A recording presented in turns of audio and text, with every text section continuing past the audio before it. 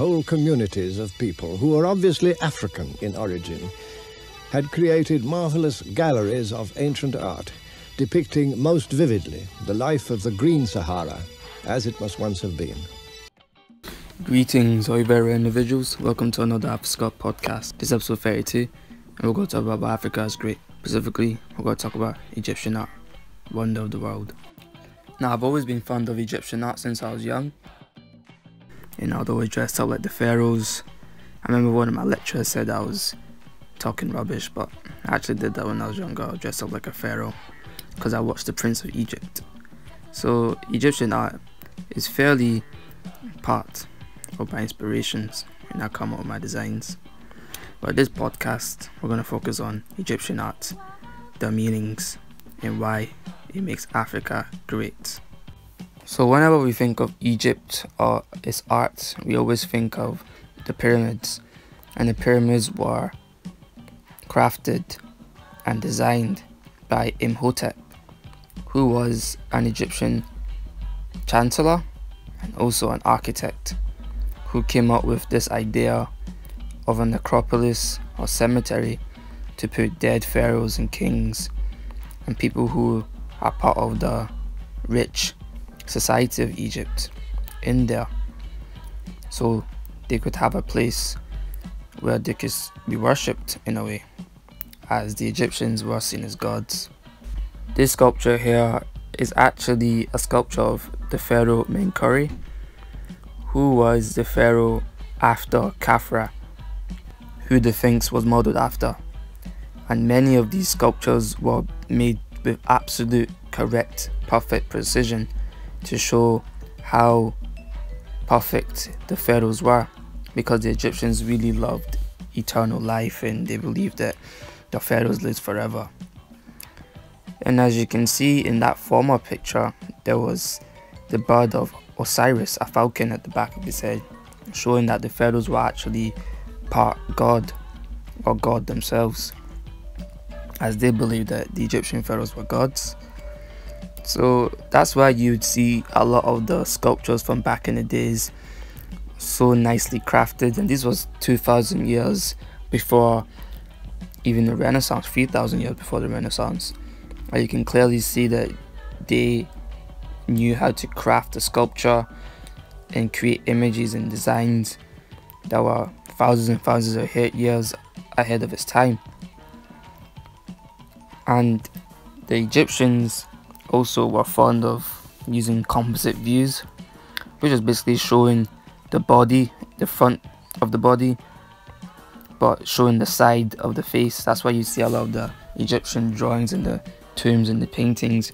They have a very odd proportion and angle when they're standing, which is to show the composite view.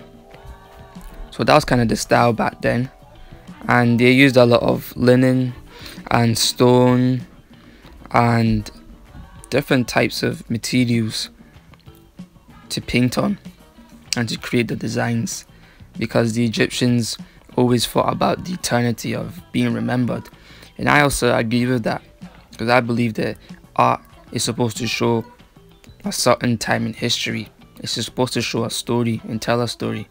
For example, these Egyptian dancers, professional dancers, and if you actually go to parts of Africa, you can actually see that people still dance that way, so in a way it shows how connected we are to the past. The pyramids were actually built using limestone, and is considered a wonder because nobody knows how it was created, how it was put together. And it has 8 sides, the pyramids, and they're all symmetrical too. So a lot of people and a lot of historians and even architects today just don't understand how the Egyptians managed to do that. And that's another sign of African greatness. This is something that architects today even can't figure out how they put it together. They say that they had this many people who lifted up the rocks, but no one can actually say how they knew how to make it so symmetrical and so on point in a way. And because it was limestone that they used to build the pyramids, it shimmered in the sun. So it just shows you how beautiful Egypt was in that time. and it still is beautiful. But that time, the civilization must have been incredible.